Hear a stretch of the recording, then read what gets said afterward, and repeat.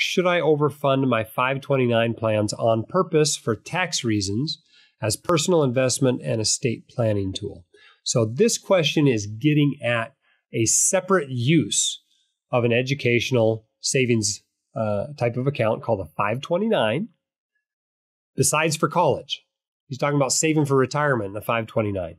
And a lot of people think about this. They're like, well, all that tax protection over the years must be worth more than the penalty when I take the money out.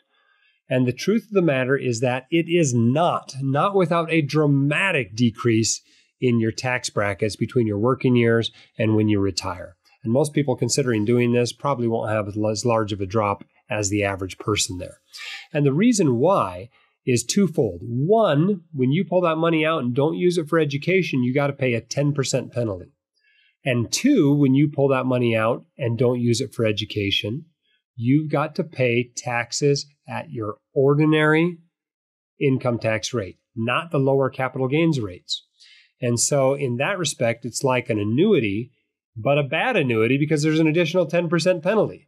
And so, yes, you get protected while it grows, but when you pull it out, you end up paying such higher tax levels that this is not going to come out ahead. You're going to end up better off investing just in a taxable account.